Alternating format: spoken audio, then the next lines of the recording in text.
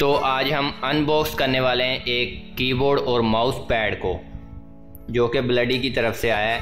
अस्सलाम वालेकुम दोस्तों, मेरा नाम है सलमान दीप, आप देख रहे हैं दीप टेक्नोलॉजी लैब यूट्यूब चैनल। तो चलें स्टार्ट करते हैं आज की हमारी वीडियो।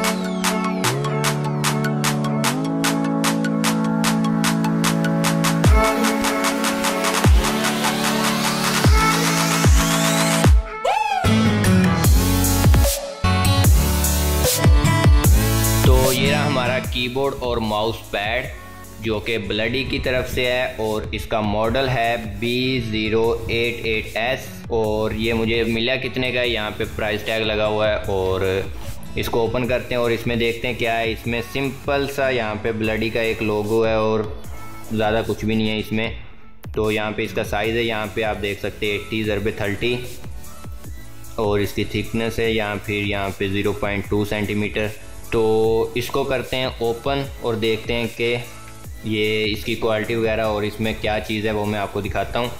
तो बहरहाल लेना तो मैंने गेमिंग वाला था, लेकिन मेरे पास सारी चीज़ें ब्लडी की हैं, तो इसलिए मैंने ब्लडी वाला लिया है। लेकिन मुझे इसकी लुक तो पसंद नहीं आई थी, फिर भी मैंने ये ले लिया क्योंकि मेरे पास सारी चीज़ें ब्लडी की। तो मैं कहता था कि ब्लडी ही मेरे टेबल पे होना चाहिए।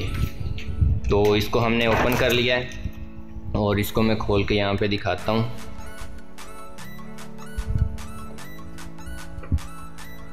तो ये रहा हमारा माउस पैड, माउस और कीबोर्ड पैड। तो ये यहाँ पे स्मूथ है, यहाँ पे खुरदरा नहीं है जैसे कि ये बैक साइड से खुरदरा होता है। और कुछ आपने देखे होंगे कि जिन पे मोटे मोटे से डॉट होते हैं और वो इस तरह स्मूथ नहीं होते। तो यहाँ पे इसके जो टैग पे यहाँ पे लिखा भी हुआ था एक्स थिंग स्मूथ सरफेस, तो ये स्मूथ है और बाकी बस सही हुई है।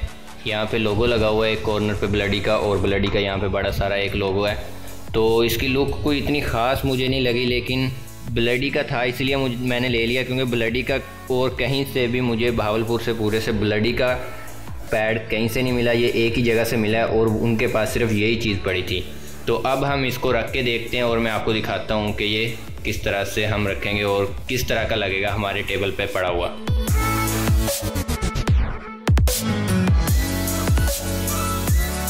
तो यहाँ पे हमारे पास छोटा सा था, तो इसको अब हम रख देते हैं और हम अपना अच्छे वाला जो न्यू वाला पैड है ये लगा के देखते हैं हमारे टेबल पे पूरा भी आता है। मुझे तो नहीं लगता ये यहाँ पे आए, लेकिन चेक कर लेते हैं।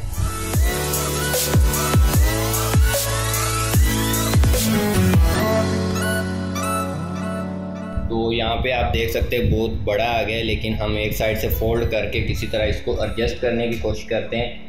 और जब हम इस टेबल से हट के अपने दूसरे टेबल पे जाएंगे तो वहाँ पे हमारा बिल्कुल ठीक ये पैड आ जाएगा, क्योंकि वहाँ पे इसका साइज़ कोई लिमिट नहीं है। यहाँ पे तो हम सिर्फ इतनी सी चीज़ पे रख सकते हैं।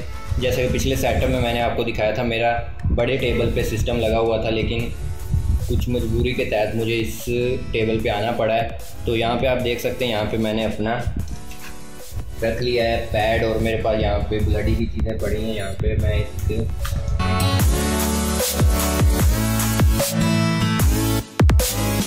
तो यहाँ पे हमारे पास पैड भी रख दिया है, लेकिन पैड मैं लाइटिंग वाला भी चाह रहा था लेने वाला, जिसके यहाँ पे साइड पे लाइट होती है, लेकिन वो बहुत ज़्यादा कॉस्टली था। तो हम इसी को एडजस्ट करेंगे लाइटिंग में, वो मैं अगली वीडियो में बताऊंगा कि आप इसके साइड पे लाइट कैसे लगा सकते हैं। 7 कलर जिस तरह कीबोर्ड माउस में और उसमें हेडफोन में आप देख सकते हैं, इस तरह ही 7 कलर इसके अंदर हम खुद से एडजस्ट कर सकते हैं।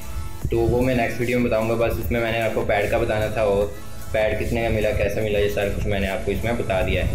तो ये हमारा तकरीबन सारा कुछ अब ब्लडी का हो गया है। तो आहिस्ता आहिस्ता हमारा सेटअप कंप्लीट होता जा रहा है। तो यही थी आज की हमारी वीडियो। तो मिलते हैं नेक्स्ट वीडियो में, तब तक के लिए खुदा हाफिज़।